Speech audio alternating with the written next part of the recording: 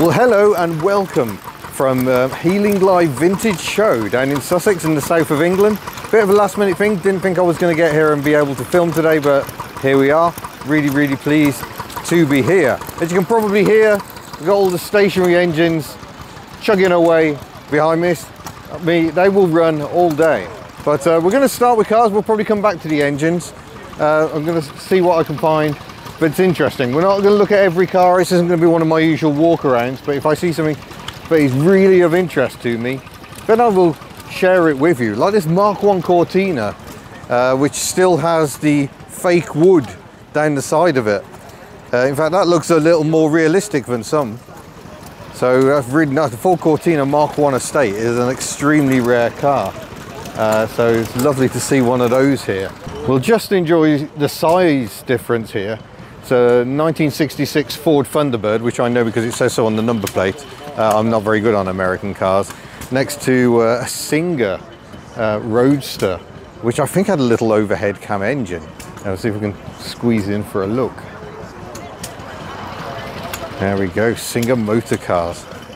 Lovely. But we'll just go around the back because I have a feeling these Thunderbirds had, we're not going to see them in action, but I think they had sequential indicators on the back of them. So each sector, it sort of lit up in line, but also a Dodge Polara here. That looks absolutely magnificent. And already I'm just walking around the camera, aren't I? Like I said, I wouldn't. But we're just taking the beautiful American styling of the British Vauxhall Cresta. Vauxhall obviously part of General Motors, and it's interesting this because this style dated really quickly and they got quite a lot of grief for it, even having the wraparound front windscreen. I mean, full on Detroit styling mode, but these days they are so collectible, and I think they're a beautiful car and a really lovely car to drive as well. 6 cylinders, usually 3 on the tree column gear change. Lovely cars. I'm just going to keep going along this lineup. It's getting busy, everyone's pouring into the show. This Austin taxi, I think he just leaves it running, so come and have a listen to this. Oh yeah, an Austin FX3 D taxi. It was launched in 1948 and they ran till 1958. Got a 2.1 litre, 55 brake horsepower diesel. Look at the cool dudes in the back. There's the driver's cab, all very cramped. So this is the forerunner of the FX4 effectively. Oh look, he's even got the lights on. And he's just leaving it running. And I'm sure it will run all day. It'll be absolutely marvellous. Look at the brown going on here. Austin A30 on the left and a Hillman Minx on the right. Oh gosh, and we've got an Allard here. Sidney Allard being the only person to win the Monte Carlo Rally with a car bearing his own name. This is a P1 Saloon. Usually use American side valve 3.6 litre V8 engines, but you could get Cadillac overhead valve engines to make them truly terrifying. And more American content here. Massive Lincoln Continental, the headlamps just peeking out there. That is a big car. Shout out to the MGA. There's another one in a gorgeous non-red colour. Very nice. But there's something else interesting I want to see along here. And here it is. I believe this is a Jensen Interceptor, the original Interceptor. A very rare car that looks somewhat questionable. What a fantastic colour though. And they didn't sell many of them. Used, I think, the Austin 4 litre 6-cylinder engine, if I remember rightly. Jensen was a company based in West Bromwich, near Birmingham. Obviously plenty of your everyday British classics. Ford Zephyr convertible here, I think that was car bodies.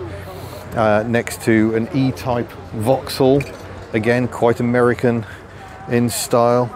We've got an MG here on the 1100, 1300 Sunbeam Rapier. Yeah, nice lineup. Oh, hello. There's an Austin Westminster. This one looks quite mischievous. I used to have a Westminster myself. Features the C-Type, C-Series, sorry, 6-cylinder engine, and just like mine, twin SUs. They had a single Zenith carburettor originally, and they were a little sluggish, but believe me, with twin SUs, they go very nicely indeed. Split screen Morris Minor pickup. It's got the that would have had the little 803cc engine from new, and look at this. Oh my gosh, this is what I love about these shows. It's a Lancia van, and you might think, well, that must be rare. Was it sold in the UK originally? I suspect not, judging by the number plate, but it has been imported. But Lancia was very late to switch over to left-hand drive, even for the home market.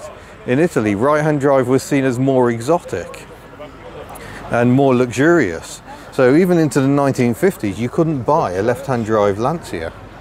That's a beautiful thing. I've never seen one of those. So there you go, that is something I've never seen before. Let's go a bit wider on the angle if I can.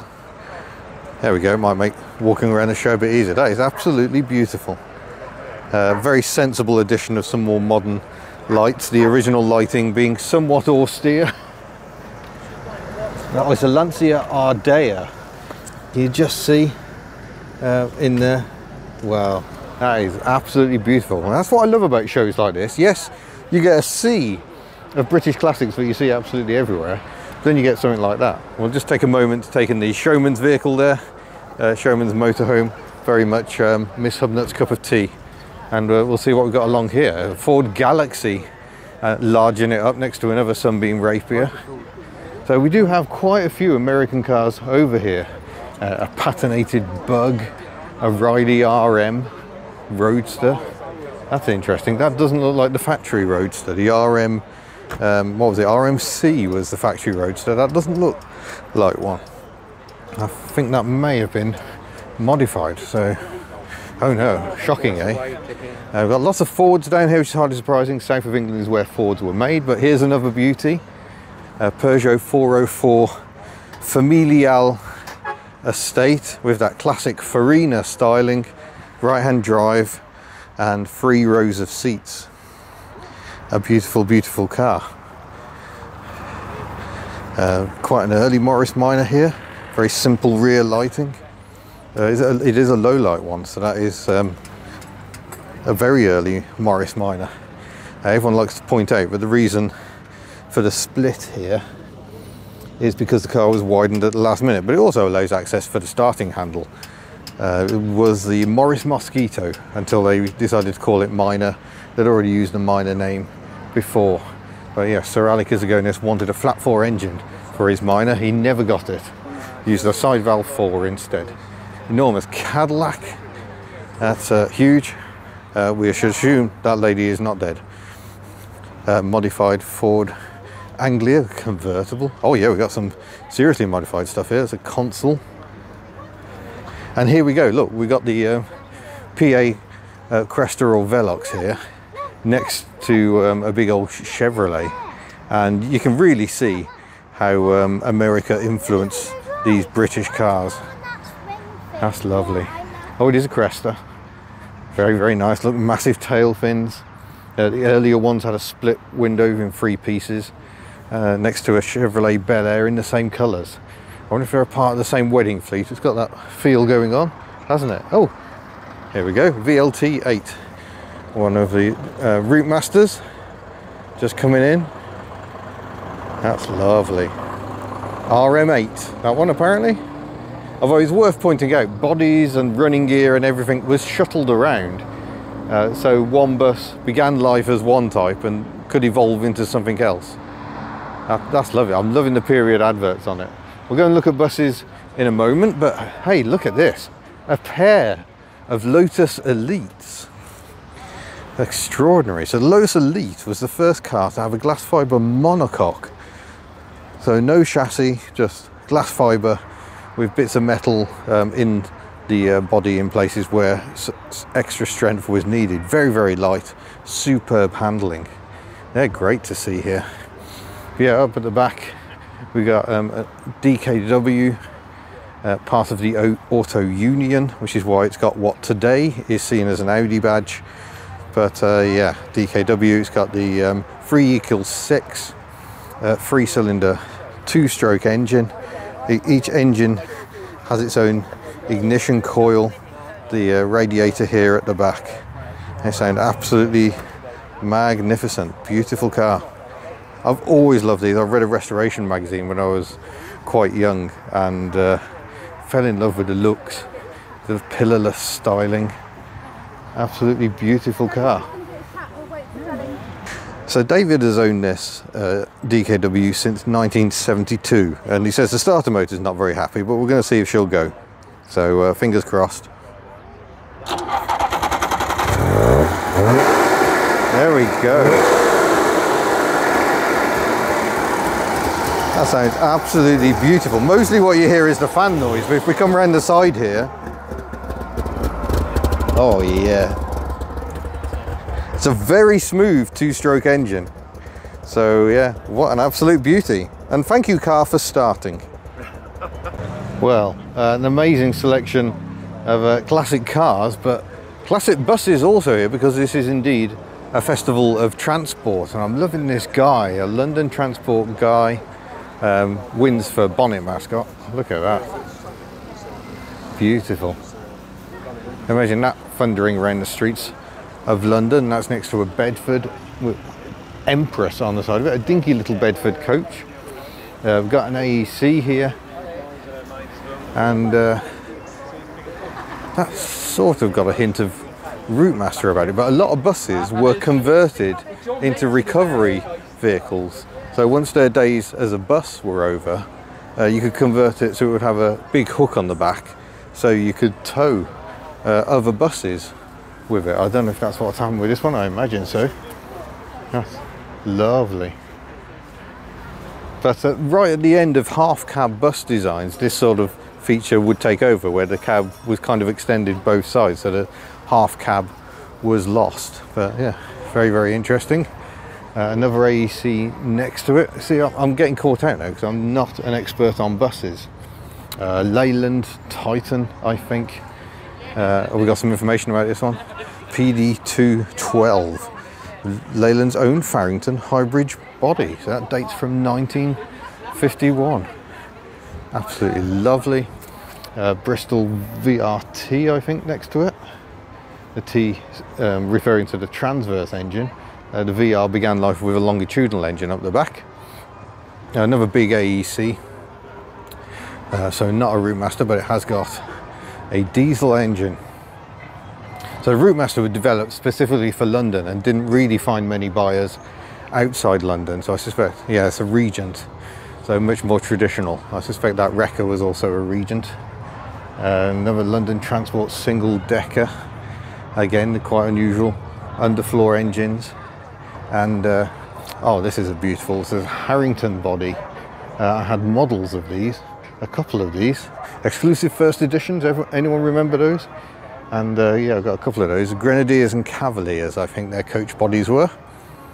Lovely. Another big Bedford on a day tour, AEC RT. This is the forerunner of the Routemaster, and London Transport had even more of those in service, I think. That's RT 1798. Wow.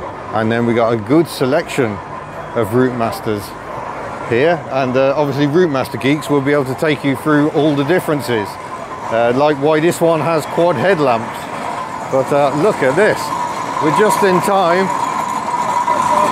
One of the traction engines moving around. They have got steam here. I wonder if that's off to do ploughing. So this big drum is used for ploughing. You drag a plough across the field, you'd have two of these.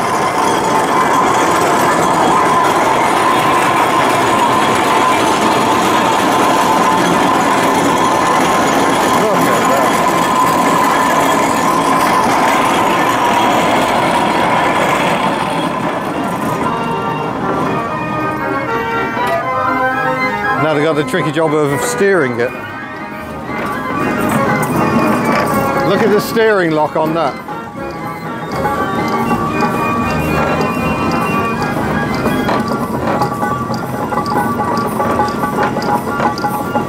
So the steering works by turning that bar with the chain on it there. So it's going to be a 3 or 4 point turn, I think, going on here.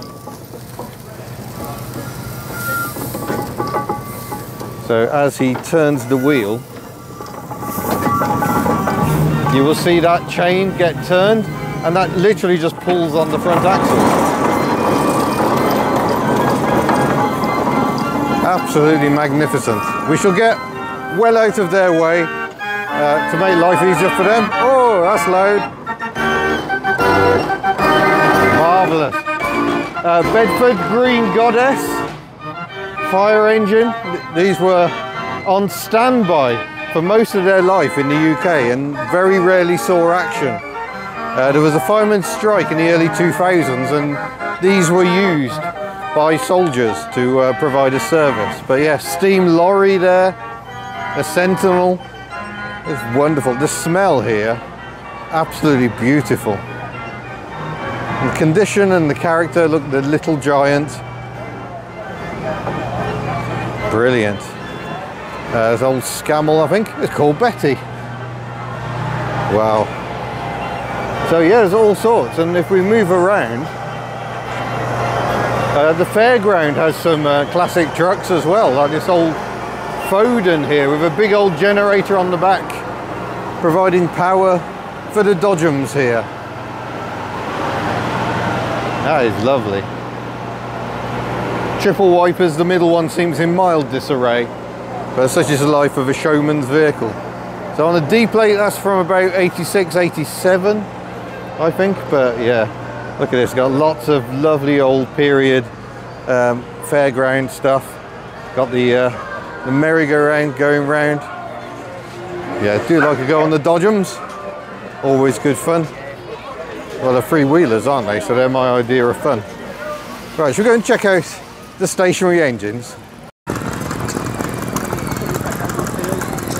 Here we go then, down the line of stationary engines. So the water's steaming because that is the coolant. Smoky little two-stroke down there. They've got engines of all sizes. A Lister Junior with a wellhead pump. Got a lovely action on it. Look at that. Lovely.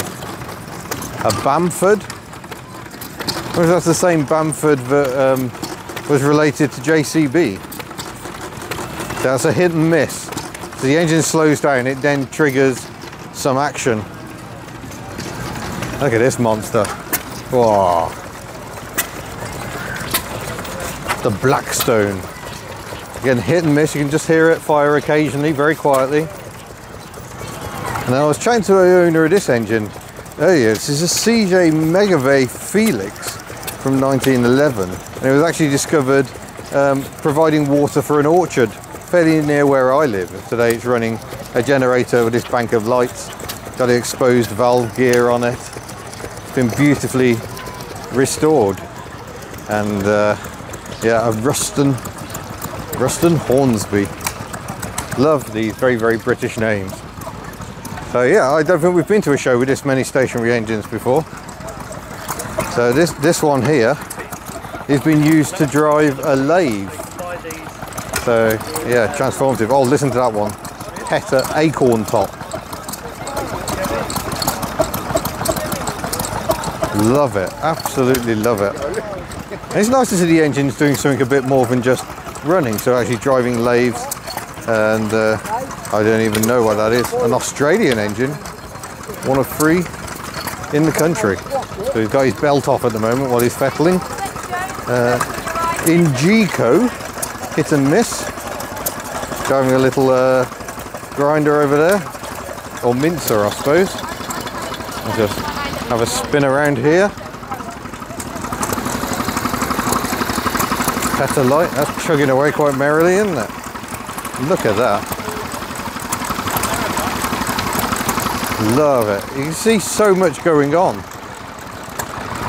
A milling machine there, Henry Bamford and Sons, driven by a Petter. We've got a Manco here driving a little water pump. So the big heavy flywheels help it keep going, even though it's only firing every now and then. It's the hit and miss design. Yeah. Oh, look at that. Dinky little Hercules gasoline engine from Indiana, USA. Wow. And I think the people who keep these engines going and restore them do an amazing job, because quite often you can't get parts for these engines anymore, so you literally have to make it again. Oh, here we go, he's got his drive belt going again, so he's driving his grinding wheels. Lovely.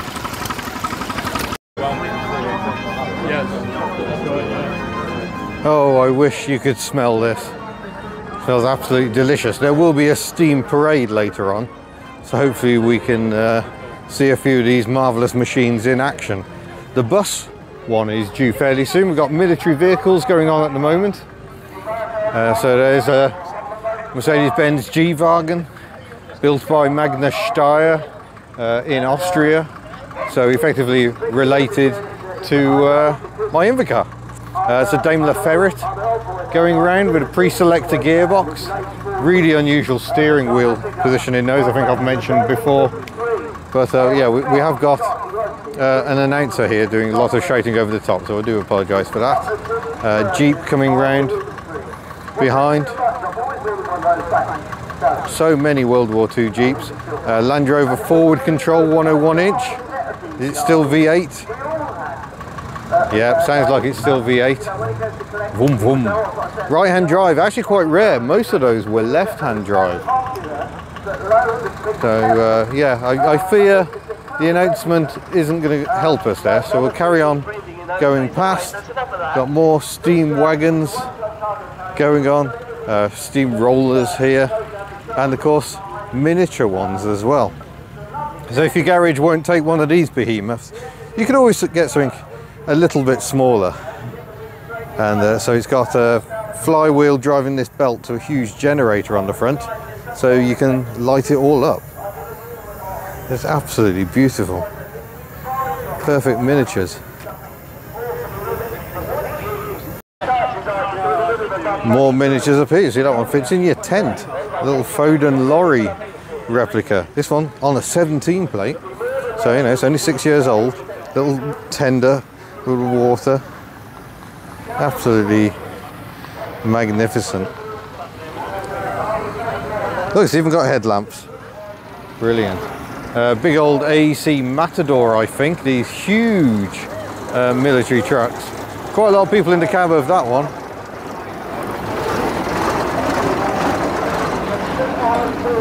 Wow. Absolutely brilliant. Oh yeah, this one's ticking over in neutral, so you can see all the beautiful movement going on. Oh, hello. You sound nice. I like the sound of that. Lovely, so intricate movement everywhere you look. Part of the lubrication system.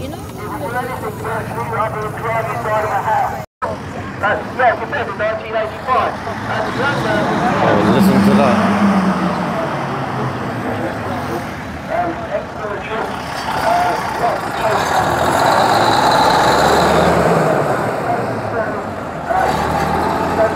Massive Scamel, sounded magnificent. There's another one for Miss Hubnut though. Look, we got another old caravan, an Airflow. Presumably, that's a strange name because the front of it is absolutely flat. That is the front, but then it teardrops off a bit. That's an amazing thing. Let's go and see what else we got. This is like a more vintage section, I think. What do we got there? Mercedes. Oh my gosh. So this dates from before 1926 when Mercedes and Benz merged. Just come back to have a better look at this Mercedes. It's a 1904. It was first owned in this country by a Viscount Cowdrey. It has a 9-litre 4-cylinder engine, and you can see all this part of the lubrication system here, so you can see what's going on. The brakes on the right, but that operates on the transmission. It's got big drum brakes at the back, and the owner's father bought and restored the car in the early 1970s, and it's been in the family ever since, and the condition is just extraordinary. You can really see the age because it's still yeah, just so simple in terms of bodywork, but absolutely beautiful. So from being abandoned in the woods for several decades, it's looking an awful lot better. today. Hand signals only, although someone has actually fitted indicators to this little Austin Big 7, I think it is. Yeah, I think so. Could be wrong, it could be a 10, but I think it's a Big 7. I've got an Alvis, low and rakish next to it. A Chevrolet race car, wow. An SS Jaguar. So Jaguar starting to use that name, but it was SS cars. Ford Model T, a BSA. BSAs were very intriguing cars, obviously more famous for making motorbikes, but this isn't one, but they did make some front wheel drive cars as well, so that's fascinating. Morris 8 Series E. Oh gosh, more classics. We're going to have a lot more to see. Don't worry, we'll get to those. We'll just have a look down this lineup. Austin 7 Ruby, Austin 7 Special, Big Austin 12.4, I think. And look at this. That is absolutely tremendous. I don't know when it was painted orange, but I think it was probably quite a long time ago.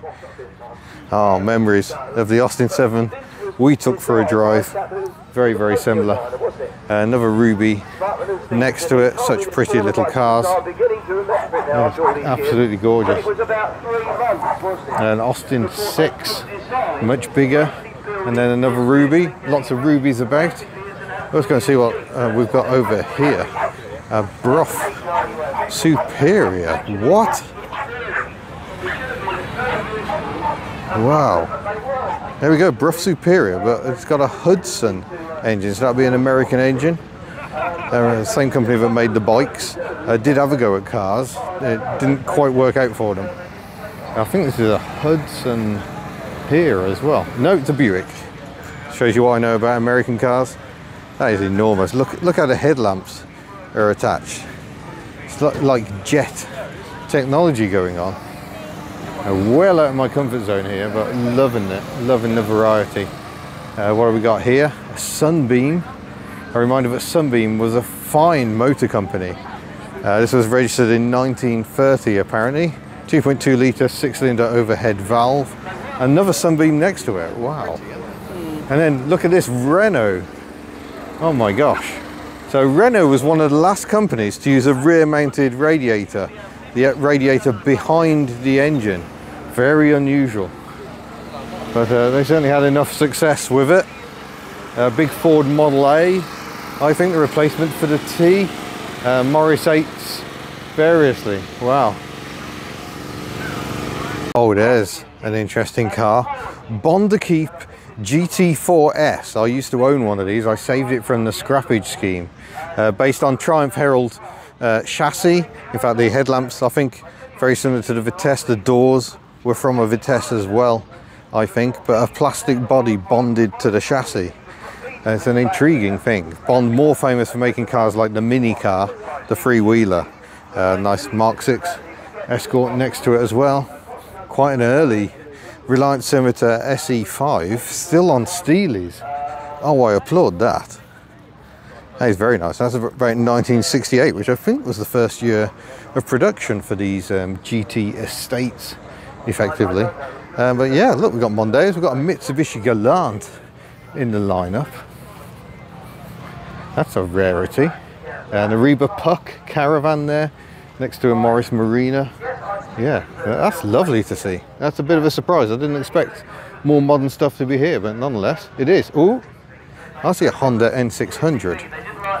So, oh, and of course we've got tractors as well. Oh my gosh, there's still so much to see. Yeah, look at that Honda N600. Beautiful. Elderly first owner, do we think? OAP. These are fascinating cars. I do have a road test of one of these on my channel, so do check it out. So yeah, we've got all the cars you kind of expect really. A Vauxhall Corsa, great to see. But look at this, Mitsubishi Sapporo. Wow, that's a rarity. There are some delicious nuggets to be found in this show, so we shall keep on hunting. Oh, Miss Hubner is going to be gutted she's not here. Shout out to the Astra van, modified in a 16-valve GSI style, very of its time. Classic camper club. So we've got a Toyota Hiace, Mark III Transit, a fairly early one. On seaplane, that's very early. That is changeover year, I think, from the Mark II Transit to the Mark III. It's radically different with this sloping front. Renault Traffic predates these slopey front transits, to be fair. That'll bring back some memories for Miss Hubnut. And we've got a transit camper here. It's got the long snout on it, which suggests it's probably got a diesel engine, or the inline petrols. They had to extend the snout on those. Oh gosh, stock car racing, MG Magnet. That makes me sad and happy at the same time, because it is still here, it still survives. But yeah, Comma. I think there were Highwayman bodies on these. Love the louvered windows. And more recent Toyota, that'll be an import. I don't know what that would be badged as over here. We would have got this as a high ace, but it might be different as it's a Japanese import. There are no clues. We will never find out. I apologise. Oh, cheeky little Nissan Micra hiding up the back over there. Lovely. Bedford CF, the facelift version. That's great. Little Splitty and another Comma with a Highwayman body, and another Ariba Puck. These light little campers are yeah, very popular with people because they're easily towed by smaller cars. They can even be towed by a 2CV, believe it or not. And got an H-van here as well. In fact, the Citroen folk out in force, it seems. Good to see. They're having a nice time over there. Renault 10, rear engine saloon. Very unusual. Oh gosh, and here's a car I know very well. So I mentioned that this car was a bit special, and now we're going to explore exactly why. I'm here with Paul, who is the son of the original owner. So what is special about this car? Well, this car came from, it was bought in Tokyo in 1969, I think, and or 1970, and when my dad was working in Japan for, at that time, BOAC, which then became British Airways. Yeah, yeah. And when he moved back to the UK, he brought the car back with him. So he imported it back into the UK, changed the speedometer from kilometres to miles per hour. Yeah, yeah. Luckily, because Japan is right-hand drive, no need to do anything about the steering. Indeed not, no. And he's had it ever since. He's kept the car. It's pretty much original condition. He's hardly changed anything on it at all. Blimey. So when did it come back to the UK? 1972, I think he brought it. Oh yeah, that explains the number plate, because the number plate would have been the year you import the car, not necessarily the year the car is. That's right. Yeah, That's wow. Right, yeah. So you must have many childhood memories of this car then? I do. Well, funny enough, it was the car they used to take me to boarding school in, and when they were travelling overseas. Yes, for many years afterwards, it was the daily runner for the family. Funny enough, though, I never got to drive it. Oh, but I understand your sister did. Yeah, apparently she's a better driver than I am, which is, you know, I feel a little bit annoyed about, but there you are. Super. And your parents still alive and well today? Yes, my dad's, what is he, 87 years old. Wow. My mum's 83, so they're still here at the show today. They try and come every year if the weather's good. Yeah, and it's basically it's the only time the car gets to leave the garage. The rest of the time it's kept. Yeah, but so many family memories. That's one heck of an heirloom, isn't it? It's just so important to all of you. It's great to see it again, because I featured this car in Retro Japanese many years ago, had a drive. It's a 1970 Datsun Bluebird of the 510 variety. A surprisingly advanced car, overhead cam engine, independent rear suspension. Dual carb. Dual carbs, yeah. So it's a lovely bit of kit and a very rare example and a fascinating history. So thank you very much. My pleasure. Well, we better have a look at the military vehicles. Got a couple of Jeeps here, but something I've not seen before is the amphibious version of the Jeep. Not very many, I think about 12,000 of these were actually made, but they decided to focus on the DUKW, the Duck. Six-wheel truck amphibious. These were seen as a little unstable, I think. I've got the exhaust popping out up here. But, this one's been swimming. And look, you can see them going all over the place. It's absolutely brilliant, fascinating bit of history. But the yeah, the duck I have driven, so you can see one of those. I don't know, is that a Humber? A Humber did make military vehicles for a time. It's going to be a bit of a voyage of discovery for me, because military vehicles aren't my thing. I have no idea what this remarkable track device is. So only some of these came into the ring earlier. I guess that one is going to churn the ground up a bit if you get too carried away. A grasshopper, apparently. That's an Austin badge on that one. Good old Land Rover Series 3 and the forward control 101. AEC Matadors, plenty of those about. Here is that Scamel we saw in the ring. Absolutely enormous, and they have incredible flexibility. The front axles can really pivot to help them get over stuff. It's extraordinary. But yeah, what a show this is. There is so much to see, and even the recovery trucks are quite interesting. Could go and have a look at those maybe.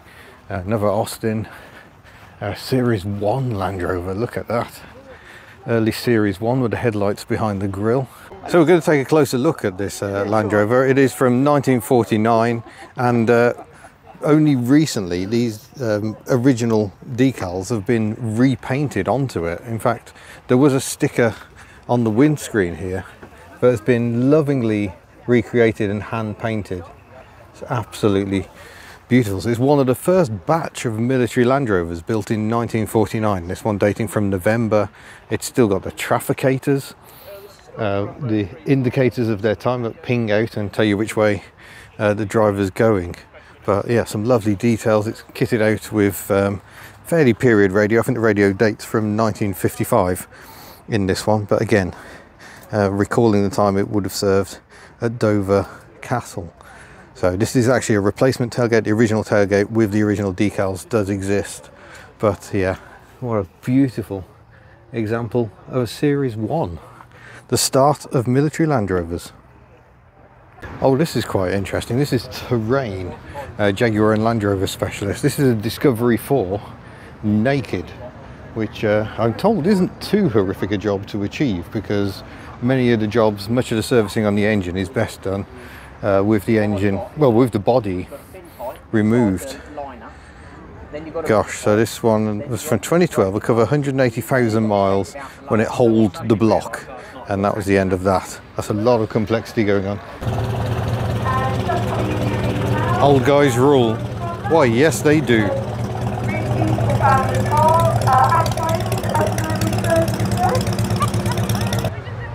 Now this is lovely to see, a lineup of Vauxhalls. We've got the Corsa next to it, the earlier Nova, Mark III Cavalier, Mark II Belmont, the booted Astra to us, a cadet in Europe, whereas the Mark III Astra became an Opel Astra as well. Turbo diesel, the old Isuzu engine I think, in that Mark III Cavalier, Mark II Cavalier next to it.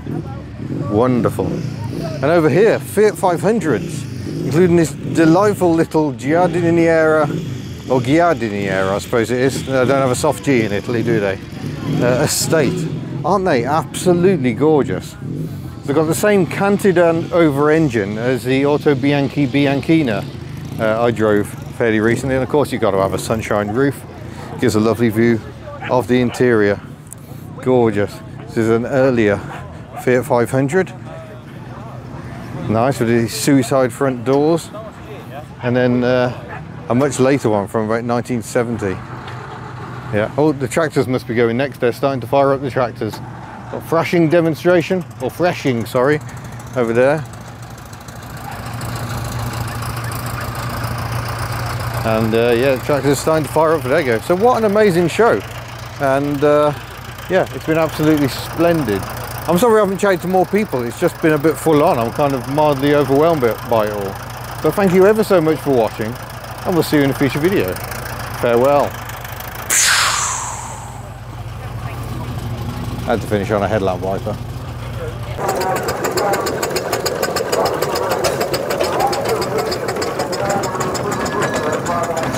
It's the only way to travel.